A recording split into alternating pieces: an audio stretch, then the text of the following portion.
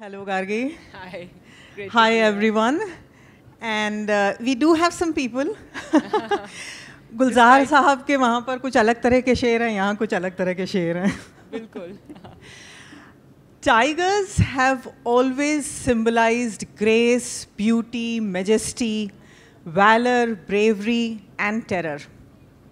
They and their ancestors have ruled. They have been the apex predators for millions of Earth years. 1 million years back, they arrived in India, crossing Southeast Asia, and spread all over the country. They are highly adaptable animals. They can survive from minus 40 degrees centigrades to plus 40 degrees centigrades. And they are found in a variety of landscapes. In Asia, they have a high cultural significance. In China, they are considered symbols of good over evil. In India, they have a place of honor in mythology, culture, religion. If you look at Pashupati, the lord of animals, Shivji, he is draped in tiger skin. The olden day Rishi Munis used to meditate on tiger skin. Ayyappa, the deity of Sabrimala, his hill is surrounded by tigers. Durga, the Durg, the Shakti, the fortress, she rides a lion or a tiger. Singh Asan, the seat where a king sat, was the seat of lion or tiger. So the kings and monarchs have always hunted them, yet revered them. You will find them on their flags, their emblems, their seals. The oldest tiger seal is from Indus Valley civilization. 70% of the wild tigers of the world are found in India today. And unfortunately, in the last 100 years, their numbers have gone down to almost 90%. And they have always inspired awe and literature and poetry. And in fact, Gargi's first novel, Tiger Season, is a breezy romance set in a tiger reserve in India. So Gargi, what led you to choose this particular setting for your first novel? Well, thank you so much for that, Arefa. As a reporter with NDTV for the last 20 years, I've been very fortunate to be able to report on these issues that mean a lot to me. It's the reason I joined journalism, issues of environment and wildlife. And at NDTV, we did a series of Save Our Tiger campaigns because people didn't realize, while we're very proud of our tiger numbers, and yes, we have the maximum wild tigers in India, themselves, they were in crisis. And when we started our campaign, there were just 11 tigers left in the country, according to the estimation that was done scientifically for the first time. So that is when we began our campaign. And we went all the way to the Prime Minister. We presented him with a application to commit to saving the tigers. We got a lot of children involved, and during the course of my reportage, and then our campaign continued for several years, there are lots of aspects of tiger conservation that I saw that I felt I wanted to share with people. And it's very important people know, because while we all love tigers, there are various issues that are involved which is necessary for people to be aware about. Absolutely. And when you spoke so beautifully about the significance of tigers in India, but it's not just in India, even in some foreign in some of their flags you'll find the tiger. A child sitting in Scandinavia, if he's asked what is your favorite animal, they'll say tiger, even though they've never seen a tiger in real life and maybe never will. But that is the the magic, the mystique of a tiger, that people love it so much. So there was a lot to be said about all the issues around tiger conservation. So that is the reason that I thought it's important to write this book. So people, while they love tigers, they must also understand all the efforts and all the nuances of tiger conservation, and all the stakeholders, especially the villagers who live around tiger parks. It's important to talk about them and bring their stories out as well. Yeah, and about your books as well. I mean, you've written so many books for children, especially focusing on wildlife. Tell us a bit about that. Of course, you learned from your father as well, and you've had such a blessed childhood growing up here in Rajasthan and seeing wildlife. And so had you, actually, with your father and family. So I would rather that children know the names of birds and animals and insects than cars and celebrities and brands. So, of course, I come from a family of naturalists. and some of the earliest big game hunters turned naturalists of India. So with my father, he used to, of course, take us to the forests, and he has put me inside the cages of leopards and bears and crocodiles and pythons so that I lose all fear of animals. And I did with the animal there? Yeah, with the animal there. Okay. So, yeah, so obviously when I started writing, the setting came naturally to me. It had to be about wildlife, it had to be about animals, and the whole entire family is of nature lovers. My grandfather, before independence, he had the monopoly of arms and ammunition business in Mewar state of India. And after independence, he was a pioneer of mining in Rajasthan, in southern Rajasthan. And in those days, there was no ceiling on the amount of land you could lease from the government. So he had 8 mines, and each one was around 40 miles long. So it was a vast forested tract which was inhabited more by wild animals than by humans.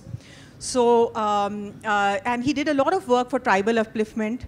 Topa Wala Babu Aya is one of the songs they used to sing for him, the tribals. And my father was looking after one of those mines. So he used to live in a small tattered hut, which was also cohabited by snakes and scorpions. And whenever it would rain, he would have to shift his cot from one part of the cottage to the other because all the water would come in. It was a secluded hut in Dholi Ghati Valley. For 5 square kilometers, there was no habitation. And there were these gangs of dacoits that used to operate in those areas. But they kept away from him because he had a rifle. And these people, they generally had muzzle loader guns. So they generally kept away from him. And every day he would go to the mines and come back. It was 5 kilometers away in the hills. He would find 15 to 20 tribals waiting for him. There were no NGOs. There were no government hospitals operating in those areas in those days. So he used to live there as a hunter, a doctor, and a hermit. So he used to keep 3 basic medicines for diarrhea, malaria, and guinea worm disease. I don't know if you know guinea worm disease. No. So it's a terrible disease, and it goes into, the worm goes into your body through water. The eggs go inside the body, and then the life cycle of the worm happens there. And they can pop out from any part of in your body. And only the head will pop out, and they'll be just sitting there. So you can't pull them out. If you pull them out, they break, and they again regrow in the body.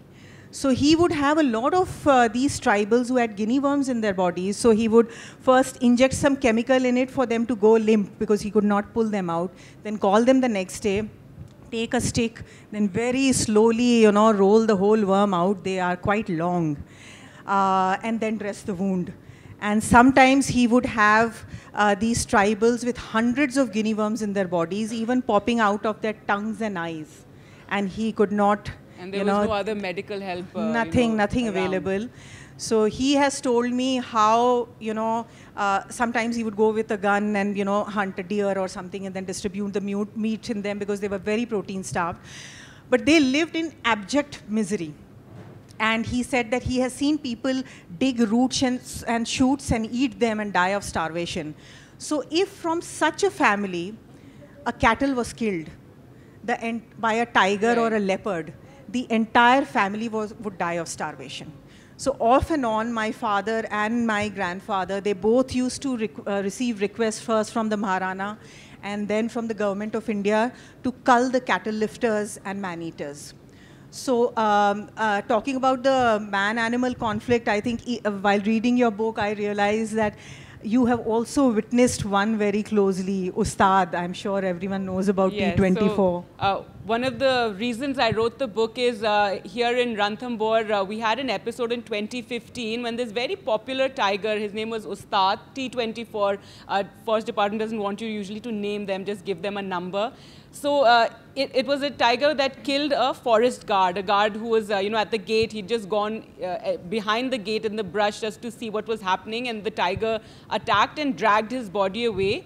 And I remember receiving a call, I was in Delhi that time, from some of the tiger lovers, and they were like, this has happened, and now the forest department, and they're making this story. We don't even know if it's Ustad, and they're going to move him out of the park, etc., etc. So at that time, obviously then it became I went to Ranthambore, as I'm very fortunate to be with NDTV, that all these issues we've always focused on a lot.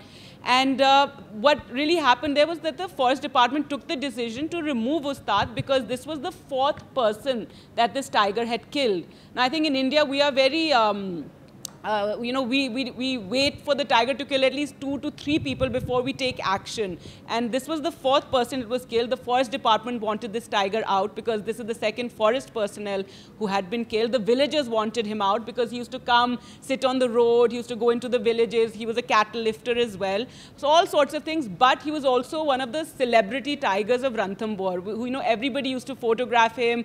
Everybody, used to visit and have amazing sightings of Ustad. So it was incredible to see the kind of outpouring that happened at that time with people coming out onto the streets in Lucknow, in Bangalore, in Delhi with candles and, a whole candlelight vigil of Save Ustad, which is agreed. I mean, it's lovely that people have so much love for tigers and, they're willing to come out onto the streets. But it was also very misplaced because this was a problem animal. That is what he is, and I'm sorry if that offends some of the tiger lovers, but it was a problem animal. And I've spoken, during the course of my reportage, I spoke to many tiger conservationists and scientists, and they all said, if there is a problem animal, you have to remove him. There are no two ways about that. The forest department had him tranquilized and sent to a zoo in Udaipur. But there was such a hue and cry, it went into the courts, it was like, a lot of aspersions were being cast on the forest department and their motivations. When I reported it, a lot of aspersions were cast on me and my motivations. But I spoke to people like Valmik Thapar, Anish Andheria, Ullas Karant, and these are very respected names in the space of tiger conservation. And they all agreed that that you had to remove this tiger because you cannot have that because of a tiger, Ustad, that people in the area, the villagers who live around and the forest department, the villagers then are a very strong partner in conservation. But if you alienate them or upset them in this manner, then you are endangering the other 50 tigers who are also in the park. Because the next time a cattle is killed, they will poison it. And then the tiger will die. Instead, right now, if a cattle is killed, they go to the forest department, they get compensation, NGOs come forward. That is how it works. So in the course of my book, there is an episode like this. It's of an attack. I didn't make it of a person being killed.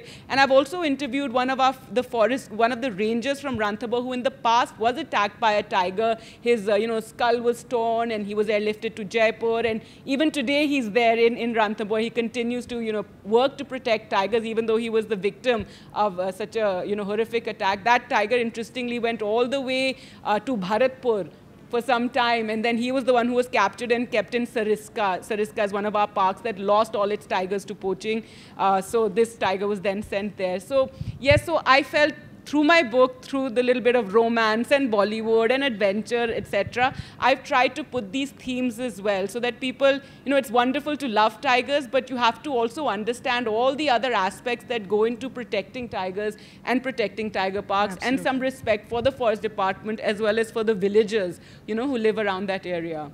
And, very often I've seen that these issues, every time it comes up, there's a lot of people, speak out for the tiger, but they don't think of the others involved. Like we had the Avni episode in Maharashtra, which was again a tigress, and she was with her cubs. It was sad, but the area she was in was one of the poorest, as you've described, the sort of tribal area where even one day those people didn't go out to work. They don't have food that day. It was like that. And Avni, again, she killed at least 13 people. And even then in Bombay, etc., when a lot of people wrote about it, they really, made it out into this very dramatic story. There's this tigress, she's fighting for her cubs, and, everybody's after her. But no, somehow, I don't know why in our cities we have no sympathy for the poor and the villagers and the tribals who are actually bearing the brunt of our tiger conservation, which we must continue doing, but not alienate these people. Yeah, otherwise it cannot be sustainable. You can't sustain that. And talking about that, in fact, since I mentioned this guinea worm thing, many years later, I would like to say that when my father and his brothers, they later on after independence, many years later, started a plastic manufacturing unit, along with the United Nations, they actually designed filter for guinea worm and distribute it free of cost in Rajasthan, and the UN has declared it completely guinea worm free today. That's wonderful. That's wonderful to know. But now we are in Rajasthan. Rajasthan has Ranthambore, one of the most, one of the most popular tiger reserves. But let's talk about the rest of the state as well, and the state of the wildlife there in southern Rajasthan, where you are from. Yeah, I'm from Udaipur. So before that, a brief history of tigers in India. Sure. So as I said, they were always revered in India by kings and monarchs. Some of them, they excessively hunted tigers. When you look at the Maharana of Rewa, it was a tradition to hunt 109 tigers, at the time of coronation. Or even if you look at Maharana Fateh Singh Ji of Mewar, he is known to have shot more than 200 tigers. But the respect... What about in my book, I talk about one of the Rajas having that tiger car. It was a Rolls Royce, one of the kings, yes. I can't remember, was it Bharatpur, Bikaner, one of them, fitted with guns in front, and he used to drive this Rolls Royce out, and it had a little cannon at the back, and just go around shooting. I mean, that is how it used to be back in the day. Yes. But ironically, there were still tigers then, despite all this. And in fact, but you have had even kings like Tipu Sultan, Sher-e-Mysore. He was called the Tiger of Mysore. He was a lover of tigers. He had tigers everywhere, on his flags, on his emblems, on his coins, on his soldiers' uniforms, even on his watermarks and book bindings. And the toy tiger that he had, which is shown to be depicted to be killing a white soldier. It's a mechanical life. He was taunting the British. It was like a white guy, a white soldier, British soldier, yeah. And this tigers, and it was just a toy. He could do that, and the tigers just jumping on. That's funny. Yeah. Because Tipu Sultan was anyway an eyesore, a fish's bone stuck in the neck of British anyway at that time. And so this particular toy tiger is in fact a very popular exhibit in Albert and Victoria Museum in London now. So when he was killed in the last Anglo-Mysore War, the bravery medals that the British gave out to soldiers had the lion, which is there on the British emblem, mauling the Indian tiger. And in fact, the day Tipu died, after that, it was declared a public holiday in Britain to celebrate his death. So tigers have always been a very, very important part of our culture. You look at the Rajput surname Singh, they put Singh after the surname to kind of describe the valor and bravery. But when the British came to India, they started treating tiger as vermin, as the dreaded savage. When you look at the Jungle Book, Sher Khan is the villain. Sher is a Khan, he's an emperor, and he's a villain, and he needs to be killed. And by the end of the book, Mowgli, kills Sher Khan, and he, in a gesture of triumph, he drapes his skin around his body. So British calculated the amount of damage that tigers were doing in India, and the question was raised in the British Parliament. There it was decided to put a bounty on the head of the tigers.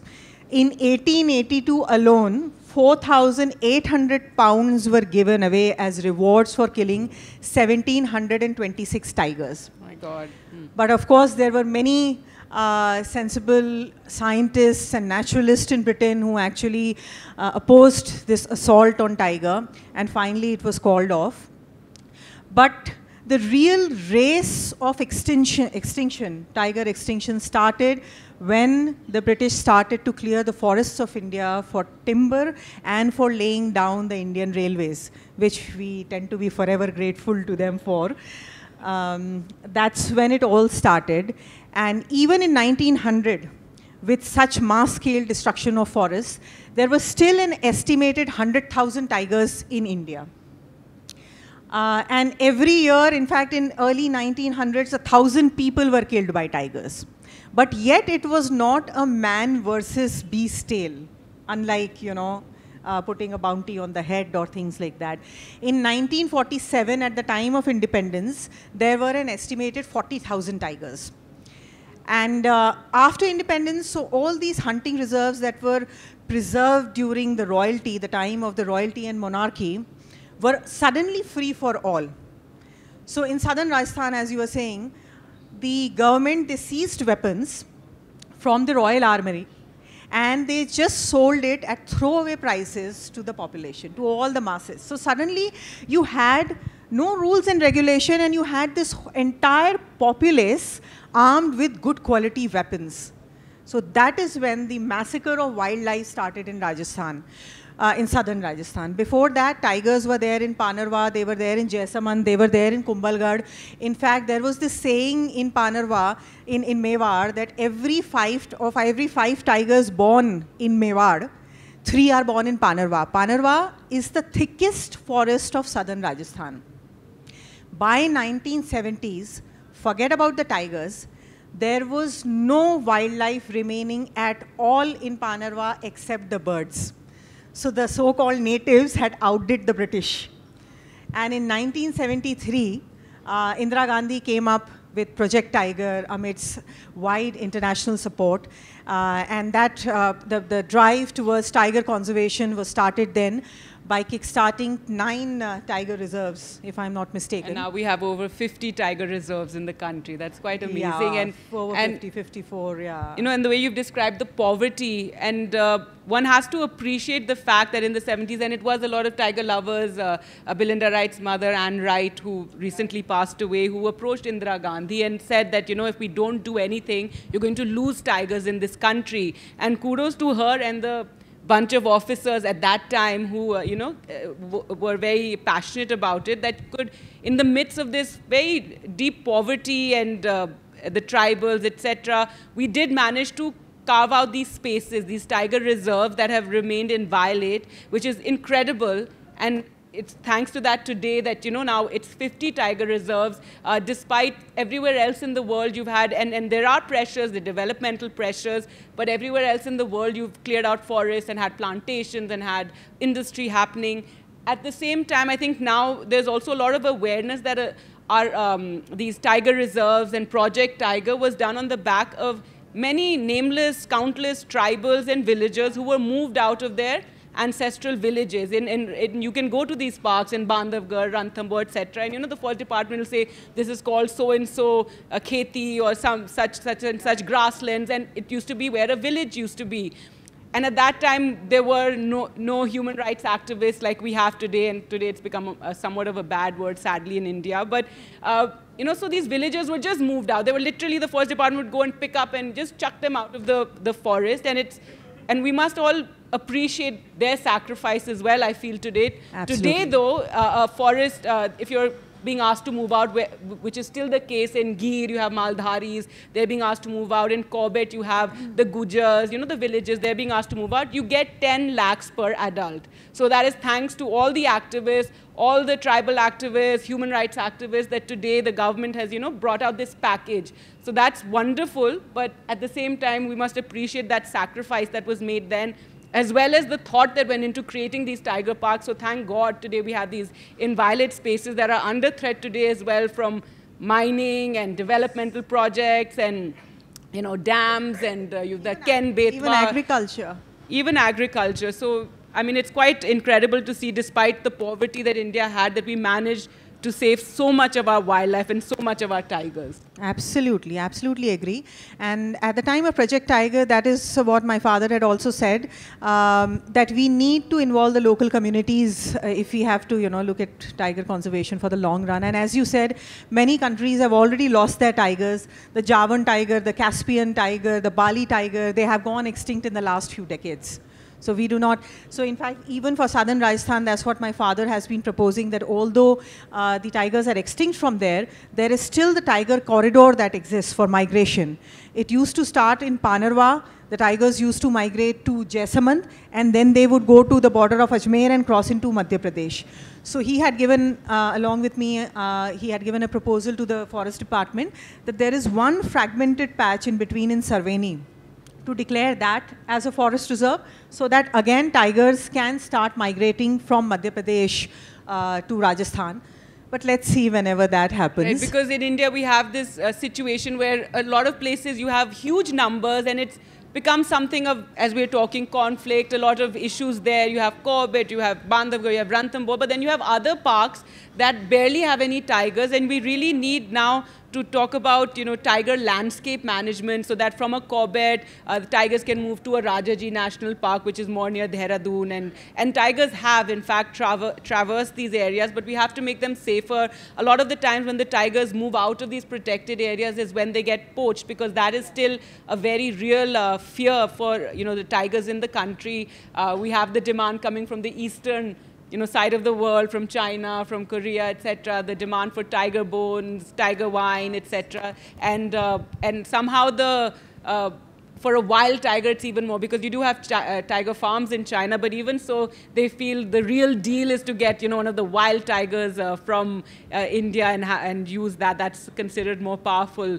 So yes, I mean, and look at the kind of different sort of habitats tigers are found in, from Rajasthan all the way till the Sundarbans, where you can see tigers swimming, in that between the two islands and eating crabs and eating. Yes, yes, absolutely. Highly adaptable animal.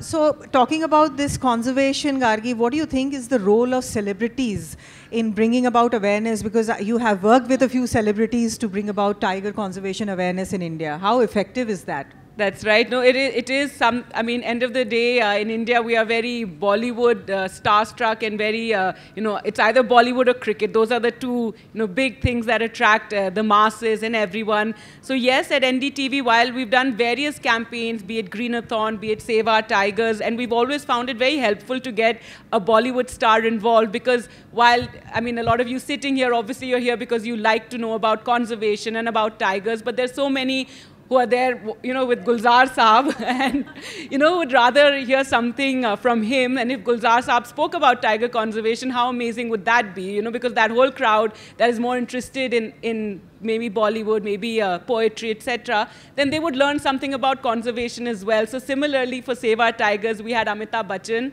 one of the biggest Bollywood stars there is in India. And I have to say, he was very interested, very curious. It's wonderful to see that, how much he wanted to know about tigers and the issues, etc. And we had MS Dhoni. We took him to Uttarakhand and made him meet the chief minister, who immediately made him an honorary wildlife warden of Uttarakhand at the time. But yes, then it attracts so many more people. So I've talked about it a little bit in my book, Tiger Season. It's about an environment reporter and a tiger campaign and a Bollywood star and man-animal conflict. So it always helps. And I think even in my book, I didn't want to make it too dry, while those of you who love tigers and conservation would read it just for the description of wildlife and animals and the issues. But some just read it, oh, it's also romance, it's also got some Bollywood, so let's read it. So I think similar to what we've done at NDTV, I've kind of used it in my book as well to have a little bit of, fun and Bollywood. Yeah. And I think even the ranger that you mentioned now, I can put two and two together since I have read the book, and I know that, he would have undergone the same thing that you have described there. So when you have a close encounter with any big cat, a tiger, leopard, lion, anything, you cannot remain unmoved. Do you have any such experience which is quite memorable with any of these big cats? Well, one of the experiences was to see this tigress, one of the most famous tigresses we've had in this country, called Machli. She was from Ranthambore. And, she lived to a very grand old age of, 18, 19 years, which wild tigers don't live till that age. And I remember seeing her, my last sighting was after, she disappeared. She was around 14 when her daughters took over her territory. They chased her out. And, she was occupying a very small territory at that time. And she was one of the fiercest tigresses there were. All those videos of her fighting, crocodiles, killing with her cubs. And she produced a lot. That's the other thing about tigers. Leave them be. They will produce and they will just, go on and just populate the area. Unlike giant pandas that you can just leave them. You can even do whatever you want, but still they'll produce maybe one in a course of many years. Tigers, that way, there's no issue. They just go on and they produce, and that's one of the good things about tiger conservation. So yes, Machli's last sighting, as I said, she would disappear. BBC would, they'd be filming with her, and then they'd end their documentary by saying, and then Machli, the legend continues, and she's now dead. And then she'd appear again, so they would have to redo that bit. So yes, I think seeing Machli, when I went to Ranthambore, one of the last times, it was a sighting after a very long time. And interestingly, that the forest department would we all know, and I've seen it myself, like a goat being kept out, etc., because she was really old. She could not hunt. She had broken a lot of her teeth fighting with crocodiles. So they would always leave a goat out for her when they felt she'd been a long time without eating. And that amounts to interference to a certain extent. And people are always like, no, one shouldn't interfere. But I think there was just so much respect, admiration, lore, legend around Machli that even the forest department was like, no, we cannot just let her die out like any other tiger. And similarly, I saw in Bandhavgarh, Machli's contemporary was B2, this male tiger there, and he was also like very famous, most photographed. And there as well, I think towards his last years, they did help him out. But so that's one of those things, there's just so much love and respect. And people used to actually donate they used to call it chadhawa, that they're sacrificing. So they would pay for that goat, and they would feel very blessed that, we have paid for it. And it's almost like you go to a mandir and, you contribute. So similarly, they used to feel that Machli was just such a legend. Yeah, she was a legend. She was iconic, in fact. So I can imagine how memorable that whole experience would have been. And what about yours? Yeah, so even when I was growing up, Daddy used to take us to forests all the time.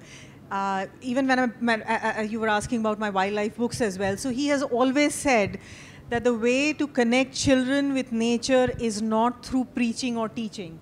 It is through stories. And that is how I started writing my books on wildlife for children and adults as well.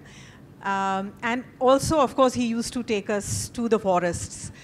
We don't, as you know, we don't have any more tigers in southern Rajasthan now, but we did have a few experiences with leopards, and one of them is quite memorable.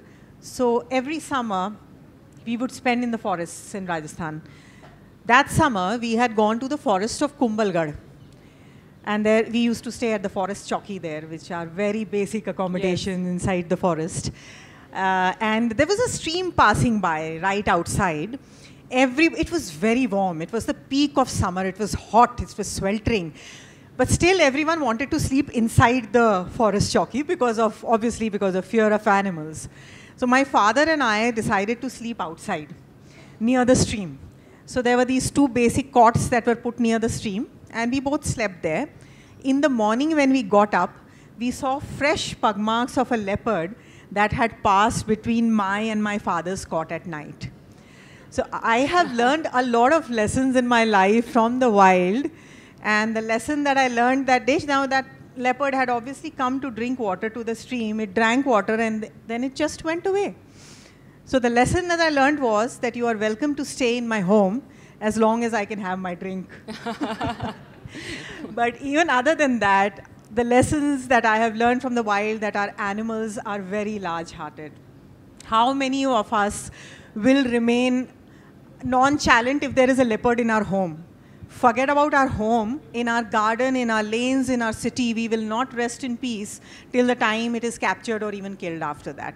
So, which is actually now happening in Delhi, in South Delhi, Sainik Farms. We've had a leopard sighting there. People have been very agitated. In Bangalore, at one of the institutes, a leopard had come in there as well, and they eventually tried to capture it, but they shot it at the end of it. So yes, it's very much there that we're seeing a lot of wild animals and leopards especially. I think because they're so easily adaptable. But I think in the cities, the people are not, they're not used to living with animals or living or knowing about leopards or how to behave, and that it creates a lot of panic and fear.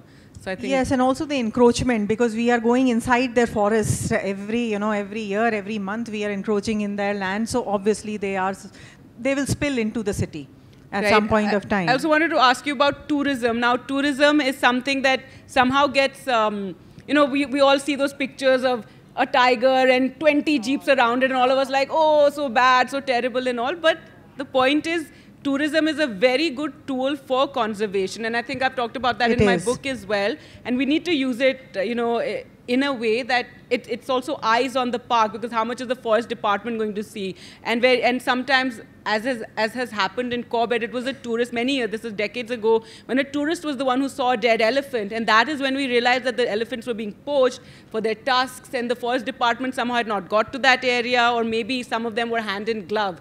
So in that sense, tourism as well as providing income for the locals. So that I think is one of the ways in which we need to use tourism, for income for locals, as well as, as a way of creating, more awareness around all our tiger parks and our wild animals, not just tigers, all animals. All wild animals. Absolutely, I completely agree that tourism is a very potent thing for conservation. Some other countries have hunting, for example. They give out licenses, 1 or 2 or 3 licenses at, exorbitant prices, and then they use the same amount for conservation. And ironically, as I was saying, before independence, the hunting reserves of the Maharanas and royalty, they were much well protected than the sanctuaries and national parks of the independent India. That is because obviously the laws and regulations were so strict then that they could not hunt, and then it all went down. So tourism remains, even when you look at the major sanctuaries and national parks of India, most of them have been the erstwhile hunting grounds of the royalty then. So tourism is a potent tool, and it should be used to its full potential. Of course, regularized tourism. Yes. But that is one of the most potent tools that we have to involve the local communities so that they feel a part of tiger or wildlife conservation. Right, and when we're talking about, tiger landscapes right now, a lot of our tigers are, in fact, outside of protected areas, and our wildlife is outside of protected areas. And many are working on the ground, activists, NGOs, Forest Department, to identify these areas from where the tigers can move, from one park to another. So even if we figure out some sort of tourism plan for those areas to benefit the, because now we need to take back some of the agricultural land, rewild it, make it safer for animals to pass through. So if in some way it can benefit the locals, in some way if we can, have them as with tourism and, be a part of that, that's the way to make it work for them. Unfortunately, it has to work for the poor. We can all sit in cities in our safe environments and say, no, we have to have these tiger landscape and we have to have, safe forest corridors. But unless we make it work for the people who actually live there, it won't be successful. So I think a lot of thought needs to go into that now when we're looking forward.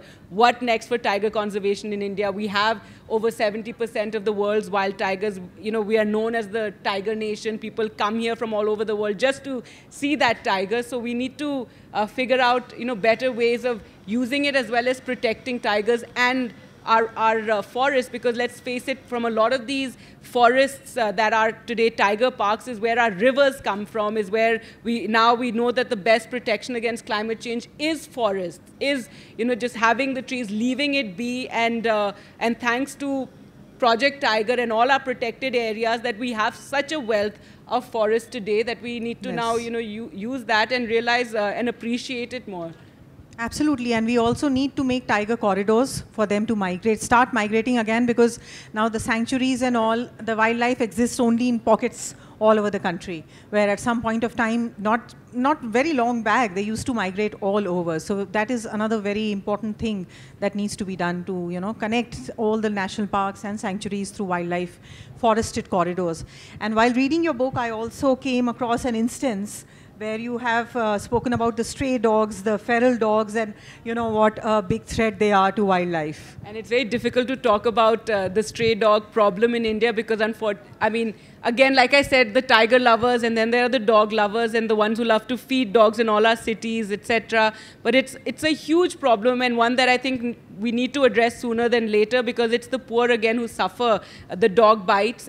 People I know are bitten by dogs when they're going jogging, but people who are just going for their livelihood are bitten by stray dogs. It's also a menace for wildlife now. In Ladakh, recently, I don't know how many of you have seen this snow leopard cub. It was on top of a little, pillar or something. It was surrounded by these feral dogs, and it's become a huge problem in many parts of the country. We have some of the highest incidents of rabies, of dog bites. We have children being killed by dogs. So at some point, our love for dogs, we have to figure out how we're going to handle this, free-ranging dogs that we have in the country. And in every place, it's a problem. So, but it's a very controversial thing. If you say it anywhere, you usually get attacked a lot. That is right. You will be. But you have to talk about the actual constraints of wildlife conservation and what are the practical measures to address these issues. And it doesn't have to be an either-or situation. Dogs can be neutered. There are 1 billion dogs world over, estimated. And how many tigers are there in the world? So, you know, and even they are a threat to wildlife. I was reading this article on BBC and it said that 12 species have already gone extinct because of feral dogs. And there are 200 more, many of which are critically endangered, which are threatened by dogs. And one of them, in fact, southern Rajasthan, is the great Indian bustard. That's right. Only 100 are left, and one of the major threats is feral dogs. So you have to address these problems if you have to talk about wildlife conservation. And it's one of the reasons from Gir that we wanted an alternative, population of lions because of the stray dogs. They cause a lot of distemper, canine distemper, and that is a problem for the big cats as well. So that was the fear, but of course now the rest is history, because at that time our Prime Minister was the Chief Minister and he did not allow a population of lions to be moved to what is now the cheetah park, Kuno. We were meant to have another population, so we'd have at least 2 populations of lions in the country so they could be protected. But now we have a cheetah. I don't want to get into the cheetah discussion, because that'll be a whole other discussion about how much money we're pouring into these 20 cheetahs that have come from Africa, whereas we could have been using that money and that effort and that energy into protecting, like we said, making these tiger corridors and even Caracal, for that reason, is on the brink of extinction. Nobody's even talking about those animals which are like, And the great Indian bustard, we could have used that money for them. It's interesting how an attractive animal, and tigers are attractive, peacocks are attractive, whereas the great Indian bustard, I remember that I think at Independence, there was a proposal, maybe it was Salim Ali, I can't remember, who said, make this the national bird. But everybody felt, no, it's not that attractive, it doesn't look that good. So we made the peacock our national bird. But if it had been the great Indian bustard, maybe it would have been not in the state that it is today. Perhaps. I think we are running out of time, so I'll just conclude this. And so at the time that we started Project Tiger, we had 1,800 something tigers, which were just below 2,000. Today, we have 3,000 tigers in India approximately. So there is a long way to go. Tigers are on the brink of extinction. And the Royal Bengal Tiger, it is as much as its country as it is ours. So we must act. And to wind up, I just remember Professor Wasim Barelvi's शेर अर्ज किया है कि मैं बुझ गया तो हमेशा को बुझ ही जाऊंगा, मैं बुझ गया तो हमेशा को बुझ ही जाऊंगा, कोई चराग नहीं हूँ कि फिर जला लेगा. Thank you very much. Thank you. Thank you so much. Any questions? We have 5 minutes for that. Oh, we do. Okay. Namaste, ma'am, and congratulations for your book. I love the way you write, and also for being the voice for wildlife. But my question is why, I mean, of course, tigers are the fascinating animals, but why only tigers are considered as the flagship species when it comes to wildlife conservation? And as representatives of wildlife, what role can we play to bring other lesser known forms to the mainstream media and give them justice? Absolutely right. I mean, we do talk tigers, yes, but when we say play equally role in the environment. Of course, when we say save our tigers, we also mean save that environment that the tiger has found, save those forests. And thanks to saving tigers, there's so many other species that also get saved or protected in the process.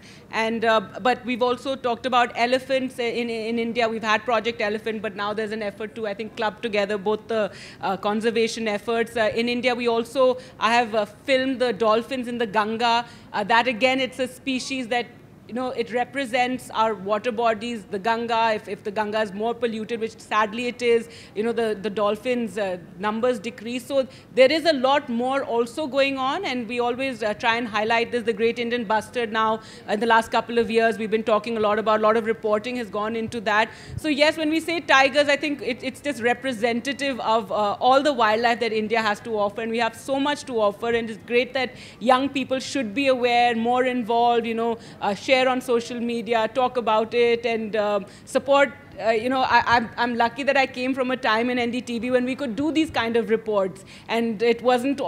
Today there's so many channels, and it's all about the latest controversy and the latest Hindu-Muslim issue and the latest who said what and opposition and ED and CBI. But fortunately, back in the day, NDTV was able to focus a lot on these issues that really matter. And, you know, wanting to bring about change, wanting to build that pressure, saying that there are just 14, 11 tigers left. Let's all work together, getting commitments from chief ministers and prime ministers at that time to commit to, you know, protecting these animals. So we're very lucky. I think that that sort of reportage and TV news has gone. It's an era gone by now. But yes, we must keep speaking and making our voice heard. We must do that. Yeah. More than ever now. Yes. Thank you. Sorry. We come from South Africa, and I believe we are sending 70 cheetahs to you. And the first 15, some of them have died in transport. Yes. What is the chances, you know, with cheetahs being endangered, there's only, I think, 6,000 left in the world. What are the chances of them being re-established in India? I think a lot of conservationists, etc., really question the cheetah project that we have. It's going to be very difficult because right now they're kept in this very, big enclosure. Deer were got so that they would have, a prey base. But what's happening is often the male cheetahs, especially, they're saying, oh, they're running away, but not running away. They're just doing what animals do, and they're going off into villages, and then these teams are going, tranquilizing them, bringing them back. And I fear that one of the reasons that so many have died is because of this constant, tension to the animal, this constant, like, bringing them back, because suddenly they'll appear here and there. I really hope, and I think a lot of conservationists right now are very careful talking about it, and they try to put a positive spin on it, and we're all hopeful that we will see them in the grasslands, etc. But because they're already here, so we've taken the South Namibian cheetahs, the South African cheetahs, they're already here. There are proposals to bring more and put them in other locations, but I think it's just going to be like a glorified, not a zoo, but a protected enclosure. Absolutely. And, you put them in other areas, you're putting so much energy into it. And money. And this is nothing to do with this current government, because I remember this proposal came from Jairam Ramesh when he was the environment minister at the time. And I remember saying this is a daft idea then as well. Internally in NDTV also I said it. I think this is the worst idea. How can we do this? And my boss at the time, Pranoy Roy, he felt, oh no, but it's so lovely. We'll bring them back. We'll have cheetahs in our grasslands again. I was like, boss, it's going to take too much energy. But anyway, here we are. So this government did bring the cheetahs. Let's see what happens. Okay, one quick question last maybe. We have just 2 minutes, right? You can give to the old gentleman. Yeah.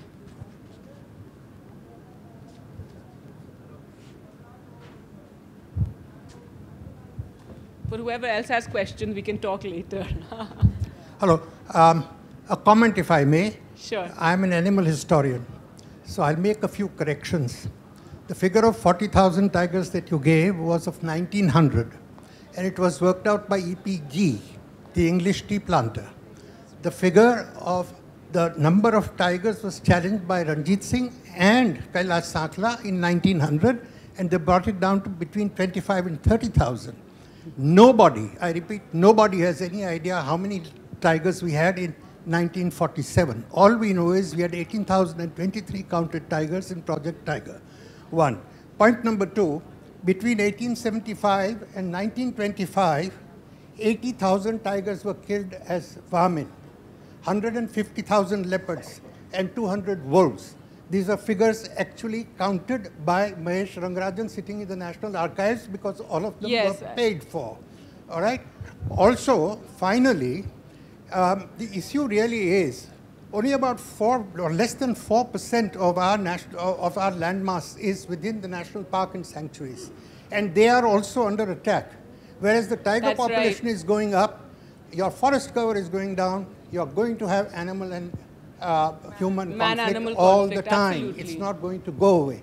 The only animal with which you will not have a human-animal conflict, incidentally, is the cheetah. I happen to have written a book on it, but that's for another day. Yes, Thank you. Won't, but I don't know how we're going to protect the cheetahs. I mean, if they're actually going to be running in the grasslands. Why go to the moon? Yes. Don't go to the moon. Well, thank you, everyone. Thank you for being here. And anyone else wants to ask any questions, we'll be Thank you. over there.